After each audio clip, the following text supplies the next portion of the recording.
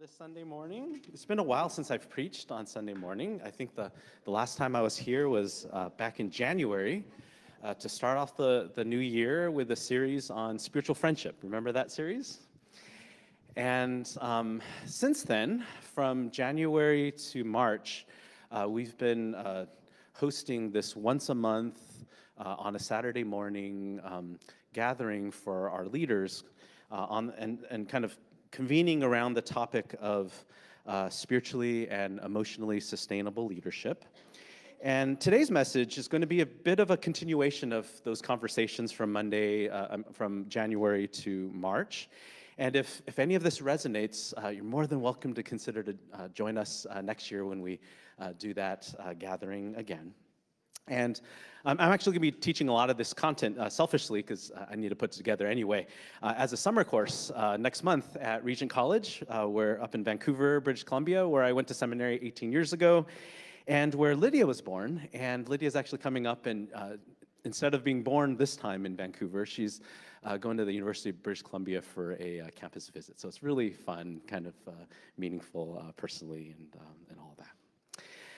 So, I've been thinking a lot about sustainability and what that means in our church, and what it means for our leaders and our pastors.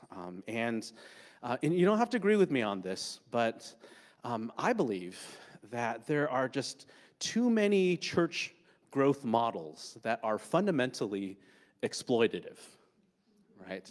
They're built on the exploitation of pastors and or leaders and or volunteers. And they're not fundamentally sustainable unless if they're taking advantage of people, out of their own goodwill.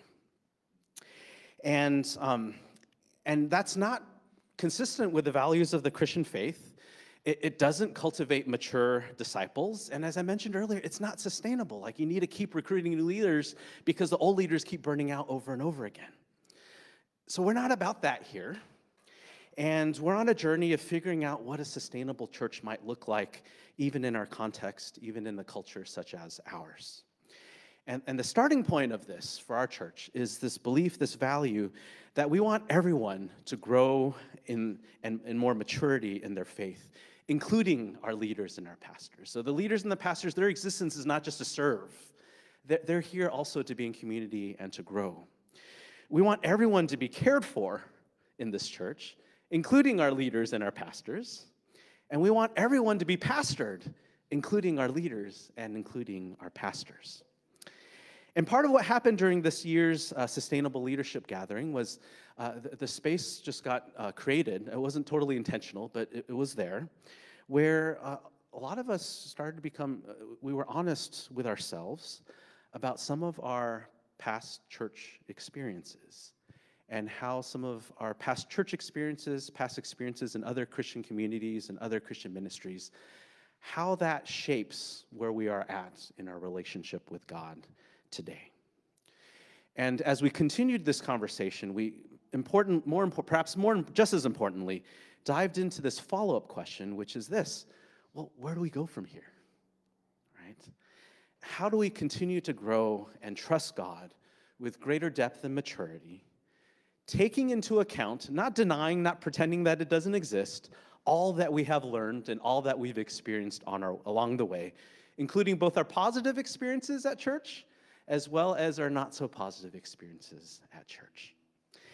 And for many reasons, I believe that our church is on a journey of reconstruction. This has been a theme, a prominent theme this year. For many of us, and just coming to church is a big deal that required a major act of faith. Several of us here in this room, and who aren't, and probably on vacation, we'll see them next week in future. That's totally cool. And I want to let you know that we see that. In fact, many of us have walked there, and many of us are still walking there. And I'd love for us to walk together. We're also on a journey of learning how to heal, learning how to forgive, and learning how to grieve, and learning how we can continue to follow and trust Jesus with greater wisdom and maturity in community, and over the long haul. And when I reflect on my own journey, this question of reconstruction, on this question of how we get up after we fall, how we heal after we've been hurt, how we not lose heart after we've been disappointed. This has been a central orienting question in my life for the last few decades. For those of you who may not be as familiar with my life story, I was a pastor first, then I was a software engineer and a social worker as well. I've worn lots of different hats, but I was a pastor first, and before I became a psychologist, and I think it's fair to say that I'm a psychologist today because of what I saw and experienced as a pastor. And for a time, my journey led me to study psychology after I completed seminary, because I wanted to know the means and the processes that people follow to heal emotionally. I wanted to understand why some people, after they're hurt, continue this journey of healing, while others maybe do not seem to continue this journey. I wanted to look what healing actually looked like in real life. And I also wanted to know how I can participate in healing, not only my own healing process, but also in other people's healing journeys. And perhaps it's accurate to say that my shift several decades ago from theology into psychology was actually born out of disappointment. Because what I was taught about healing in my initial faith formation, it turned out that it wasn't very healing after all. I found that much of what I was taught turned out to be a source of pain that perhaps made sense for a time, but in the long haul, it caused more pain than good, not only myself, but in others as well. And many of the others that I walked alongside in previous seasons of my life, for example, many of the people I grew up with in church, at youth group, many of the people I've served in different capacities, many aren't walking with Jesus anymore. So this brings me back to this original question. What does a sustainable church look like? And perhaps a step further, what does a sustainable faith look like? But as my work in psychology has evolved over the years now, I'm finding myself making a second shift, a second pivot. One that is recognizing the limitations of the field of psychology, and there's a lot. And one that is finding myself returning back to the faith that I was disappointed in. Though now I feel like as I'm re-engaging faith, I'm doing so in a different way. And in this morning, I hope to capture a little bit about that process with you all.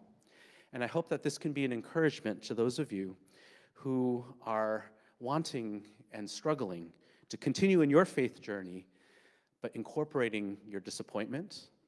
And I want to encourage you to continue not only into your disappointment, but through your disappointment as well. This morning's passage is from Hosea chapter 11. And the theme of this passage is Yahweh's disposition to heal and forgive despite Israel's ingratitude, and I would also add Israel's ongoing betrayal. When I think of all the different ways that God participates in healing, I have a Pentecostal background. I think of miraculous supernatural healings, which I've borne witness to myself. I also think of how God restores communities, how he restores generations and lineages. I also think about how God mends broken relationships between people and the land that they live in, how God heals the whole self, body, mind, soul, and spirit. And today we're going to be looking at healing from a slightly different angle. Much of my research has to do with spiritual formation. Like, what are the indicators? What are the signs that someone has been spiritually formed? What are the signs that somebody is spiritually mature?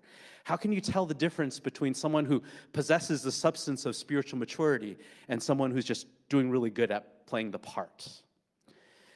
So, along a similar vein, the question that I would like to ask you this morning, and I know I can be annoying when I preach because I invite you guys to discuss stuff in small groups, and I'm going to do that. But feel free to not do that if you're not comfortable. But only if you're comfortable with a few people next to you. Welcome to discuss this. I'd love to hear what your thoughts are. And the question I have for you is this. How can you tell whether someone has made progress in their journey towards healing? What are the indicators or the signs that someone is, again, making progress towards healing and recovery from things like hurt, betrayal, and disappointment. You don't have to share personally, but maybe theoretically, like what have you seen, and what do you suspect this might be? If you're comfortable doing this, discuss for a few minutes and we'll come back together. Go ahead.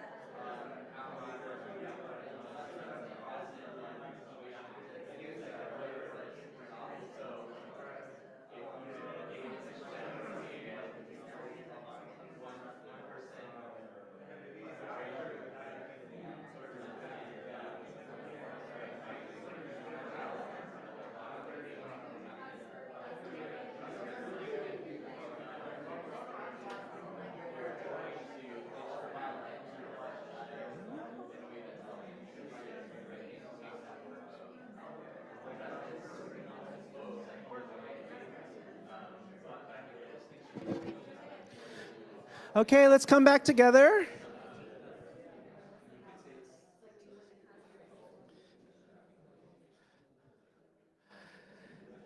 Let's come back together.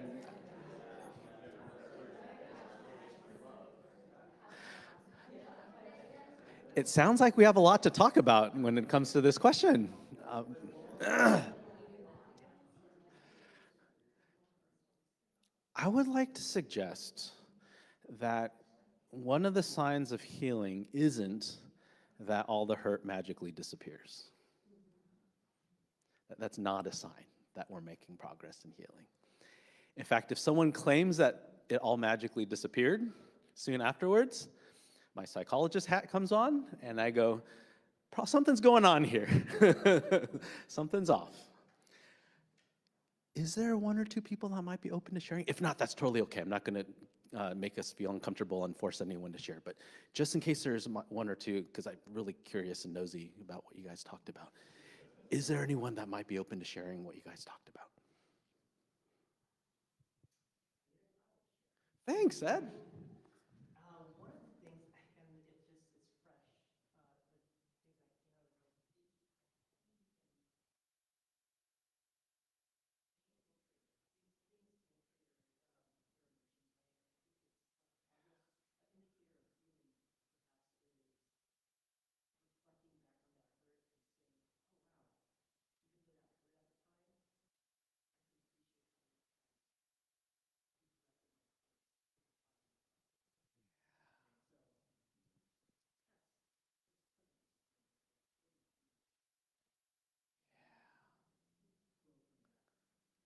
Thank you, Ed. And what I'm hearing is a journey of learning how to hold your pain. And that's a wonderful example of how to hold pain. Is there any other thoughts or ideas? It's a lot better than, oh, you should just forgive and forget. Yes, Ruthie. Here is similar. It's like a willingness to risk or try again or have hope that, yes, that bad thing happened or I was hurt, but I can try again. Yeah, we need to practice that in youth as well as adults. But anyway, sorry. Oh, sorry, keep going. Just the ability to acknowledge, like what Ed said about acknowledging that I was hurt, I was disappointed, but I have hope or healing enough that I'm willing to try again, that vulnerability. Yeah. It sounds like there's a holding of tension. Like I'm willing to try again, but not because everything happened in the past was okay. Very good. Thank you, everyone. Is there anything else? This is great. Yeah, Danny.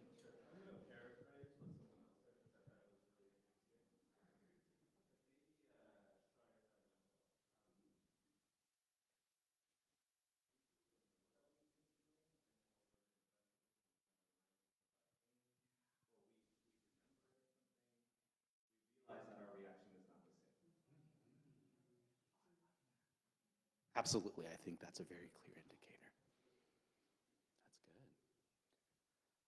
Any others? Okay, let's hold this, and we're going to return back towards the end of our time together. But thank you for sharing and discussing. As we go into the book of Hosea, Hosea is a poignant case study of Yahweh's disposition towards healing and repair, even in the context of not only historical but ongoing disappointment, unfaithfulness, and betrayal on the part of the nation of Israel. And in the first 3 chapters of the book of Hosea, it's not a very long book, this theme is captured vividly within the imagery of an unfaithful marital relationship, where marital unfaithfulness played out in real time between Hosea and Gomer. It functions like a living metaphor of Israel's unfaithfulness to God.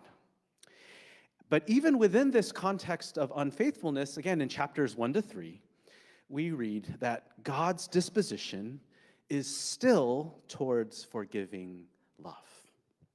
That's the first section of the book. The second section of the book, which is probably most of the book, chapters 4 through 11, then takes a shift in tone, and it consists of a long series of accusations and announcements of punishment. God's pissed off from chapters 4 to 11. Right? And this punishment that is announced, it's not this blind threat. It's actually ultimately fulfilled when the Assyrian Empire destroys the city of Israel and took the Israelites into exile a second time under the campaign of Tilgath-Pileser III from 773 to 732 BC. And this central section of the book concludes in chapter 11 with another turn and into an equally vivid picture of God's nurturing love, shifting from the imagery of marital unfaithfulness to one of God as parent and his people as children. And that is where we're going to start today. We're going to start reading from Hosea chapter 11, verse 1, and we will end with verse 8. It says this. I'll be reading from the Common English Bible. When Israel was a child, I loved him, and out of Egypt I called my son. The more I called them, the further they went from me. They kept sacrificing to the Baals, and they burned incense to idols. Yet it was I who taught Ephraim to walk. I took them up in my arms, but they did not know that I healed them. I led them with bands of human kindness, with cords of love. I treated them like those who lift infants to their cheeks. I bent down to them and fed them. This is a passage of divine love. And then next, it's a passage of divine frustration. They will return to the land of Israel, and Assyria will be their king because they have refused to return to me. The sword will strike wildly in their cities. It will consume the bars of their gates and will take everything because of their schemes. My people are bent on turning away from me, and though they cry out to the Most High, he will not raise them up. And then in verse 8, we see another turn in tenor. How can I give you up, Ephraim? How can I hand you over, Israel? How can I make you like Admah? How can I treat you like Zeboim? My heart winces within me. My compassion grows warm and tender. All we have are 8 verses here, and it feels like God's emotions and heart is going everywhere. Doesn't that sound familiar? It kind of sounds what's going on in my heart a lot of times when I've been hurt as well. Just within these 8 verses of chapter 11, we have 3 themes: divine love in verses 1 to 4, divine frustration in verses 5 to 7, and then again, divine compassion in verse 8. And God's divine love in verses 1 to 4 is portrayed as a parental love. And this becomes the basis for his compassion and announcement of a hopeful future later on in the chapter. God loved Israel since he was a child. God called Israel out of Egypt. God taught Israel how to walk. God healed. And yet this child is ungrateful, not acknowledging the parents' care, and in fact continues to rebel. The Hebrew word here in verse 3 for healing, rapha, shows up in the Old Testament 5 times. The first 2 times, it refers to physical healing, while in the 3rd and 4th instances, as it is here, the word healing refers to the repair of a relational breach, the healing of a relational breach. So when we talk about God being in the business of healing, it's not just the physical, but it's also the relational and the emotional. God cares about that as well. And we see here, and we see God's disposition to heal this relational breach so vividly in verse 8, when he declares his resolve to exercise compassion in spite of all the expected and impending and deserved judgment. God says, how can I give you up? How can I hand you over? My heart winces within me. My compassion grows warm and tender. But interestingly, sandwiched between God's love and God's compassion are verses 5 to 7. And these verses speak of a return to Egypt, a return to bondage and captivity, but this time in Assyria. Here we have an open acknowledgement that while Israel's relationship with God has not been broken, it certainly has been strained. Trust has been broken. There was unfaithfulness. There was betrayal. And God names that very clearly. He says, the more I called them, the further they went from me. And again in verse 5, God says, they have refused to return to me. God engages here in truth-telling about what happened in this to strain the relationship. God doesn't engage in Christian niceness here. God doesn't try to sugarcoat it. He doesn't try to put a positive spin on it. He doesn't just ignore it. But he names it. He tells the truth. So what the heck is going on here? In the same book, in the same passage, in these 8 verses, we have God's love, we have God's compassion, and at the same time, all of this coexists alongside God's frustration and God's judgment, which ultimately actually comes into play in real life later on in history. How does one reconcile or make sense of all these coexisting themes and emotions that all seem to be in the heart of God and all be in tension with each other? Scholars suggest that the book of Hosea actually presents one of the clearest pictures we have in the Word of God of God's personal feelings. And when we look into the heart of God, when we look into God's compassionate and forgiving love within the context of betrayal and unfaithfulness, what do we see? I'd like to suggest that we see ambivalence, mixed emotions. On one hand, God forgives, God repairs, God loves, God is full of compassion. That's all true. And at the same time, because God loves, he's also hurt.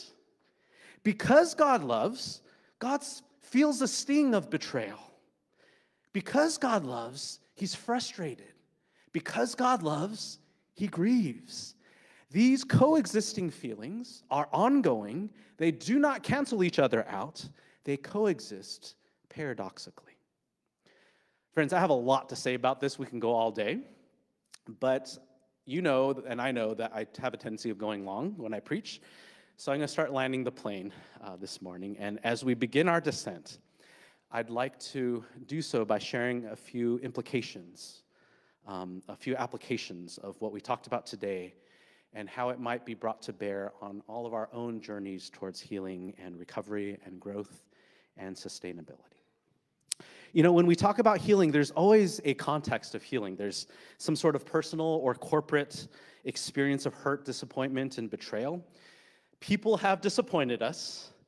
People have taken advantage of us. People have betrayed our trust. And I'm finding in my research that this kind of woundedness is very common and even expected in the Christian life. It doesn't make it any better. It doesn't make it okay. It's just a common theme. So know that you're not the only one. God experiences this. Jesus experiences this when he was on earth. And if that is indeed the case, let's go back to that original question posed in the beginning. What are indicators that someone is moving towards healing and recovery from things like hurt, betrayal, and disappointment? What can we learn here from the book of Hosea?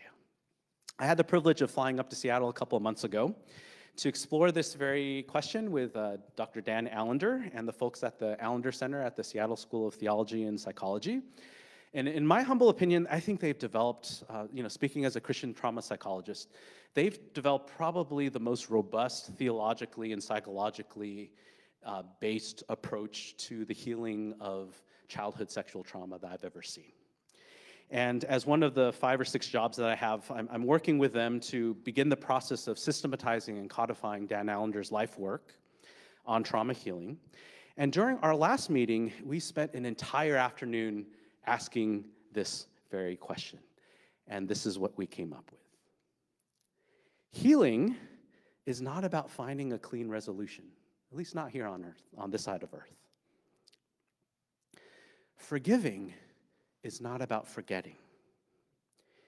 Healing is also not fundamentally about just finding positives in an otherwise negative situation. God doesn't model any of this here in the book of Hosea.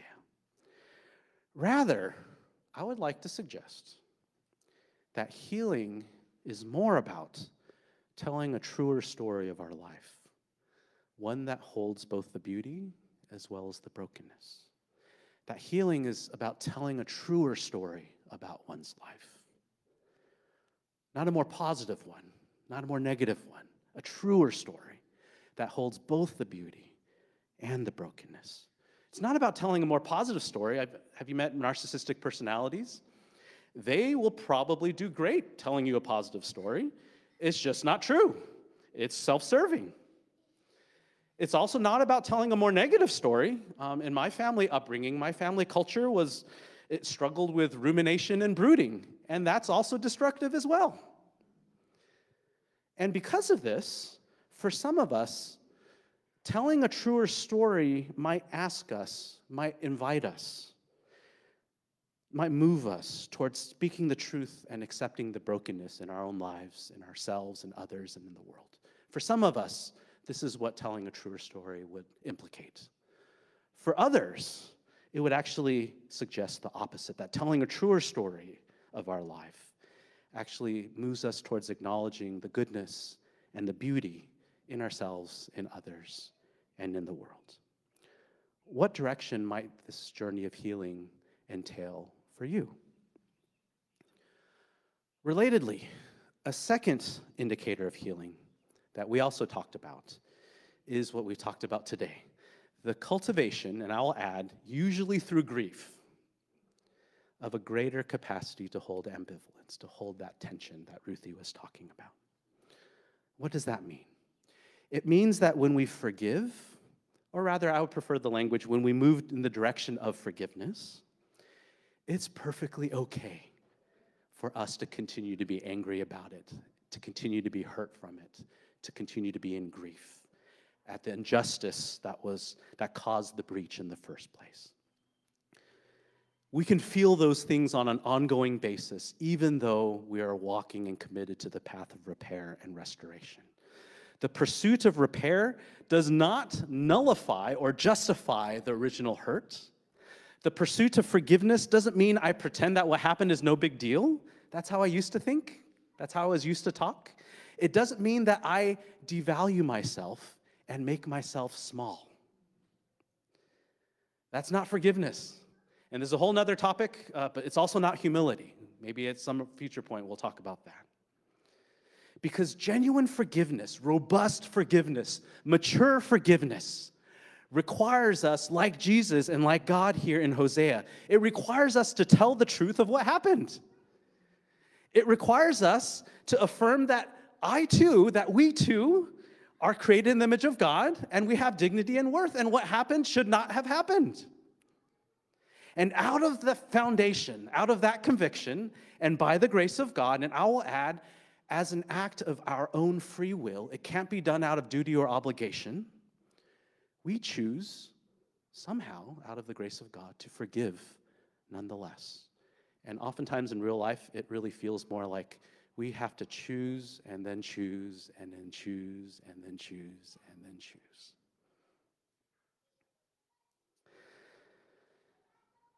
By forgiving, we don't make ourselves small. Rather, as Archbishop Desmond Tutu beautifully puts it, when we forgive, we recover our humanity. When we grieve well, our hearts can become bigger than it was before. And sometimes forgiveness leads to a real-life restoration of a relationship, and sometimes it doesn't. It leads to us letting go of relationships. It's really hard to predict one or the other. To forgive is to hold ambivalence. But perhaps the most compelling reason for holding ambivalence is that ambivalence is something modeled by God himself.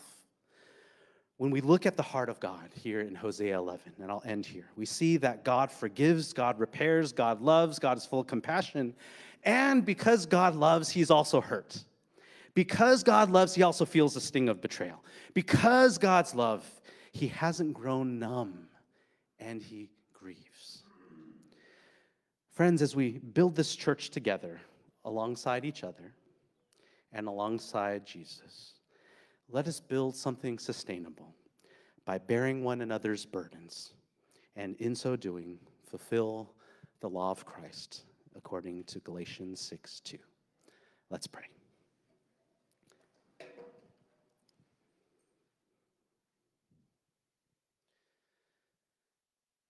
Father, as we are learning how to trust in you again, learning how to follow you again after all the hurts and disappointments of our life, many of which are still ongoing. Would you hold our hand? Would you walk with us? Would you accompany us as we learn also to forgive, as we learn to grieve, as we learn to heal, and as we learn to grow? And I pray that the ambivalence in your heart can hold the ambivalence in ours. We pray that you might correct some of the oversimplified theologies that we were taught earlier in life, that forgiveness is a one-time choice that we can make immediately, that forgiveness is about just forgetting and not dealing with what has happened, that forgiveness is about saying it's okay for others to treat us poorly and hurt us. Lord, for those of us who are in the process and the journey of forgiveness, give us courage to go into the hard places that acknowledge that what happened was wrong, the hard places that involve truth-telling, the hard places that validate that we too are also created in the image of God, just as the other person. And by your grace, would you walk with us as we continue to learn and choose and be willing to move forward with forgiveness. And as we walk alongside each other, as we carry each other's wounds, and as we carry each other's hurt, as you do the same for us. In Jesus' name I pray.